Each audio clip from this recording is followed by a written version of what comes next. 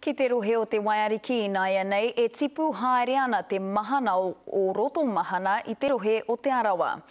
Mo te wā tuatahi, e whakamahia ana tētahi hangarau ki te ine i te koroua e whakapuakina ana e ngā ngāwha kai te papa o te roto.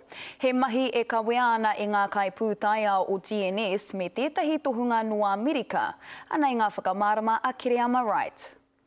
He hangarau kāre anō kia whakamahia kia o te aroa nei.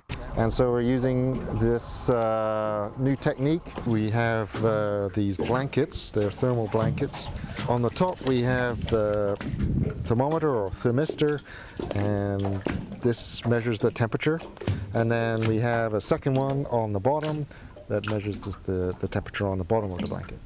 Mo te roanga o tēnei wiki kua mahi tahi a tākuta Morris TV no Amerika me ngā kai pūtaia o GNS ki te arotake i te wera o te papa o Rotomahana. So we have 10 of these blankets that we have been deploying across the lake, and the idea is to distribute these in about 100 different locations, sample stations, to measure the heat flow across the entire bottom of the lake.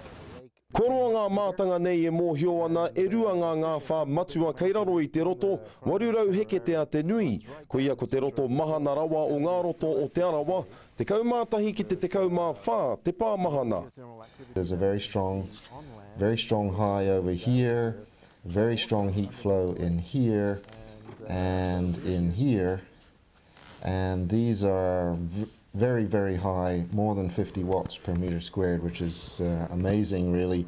Kia oti katoa te kohi ngā kōrero mo te korau e whakapuakina ana e te roto, ka tīmata tā ngā mātanga tuitui i ngā whakawhanaketanga o ngā ngāwha, mai anō i te pahūtanga o tarawera i tērā rautau. We've got more recent measurements that now show almost 90 watts coming out of the bottom. In my career as a scientist, studying heat flow, I really have not seen anything this strong. This is an incredible amount of heat coming out of the bottom of the lake. E rua tau ki muri i kitea ngā mahuetanga o ōtū kapuārangi i raua ko te tarata, engari arā no ngā kōrero hei hura mā rātau, haere ake nei, Karere right, te karere.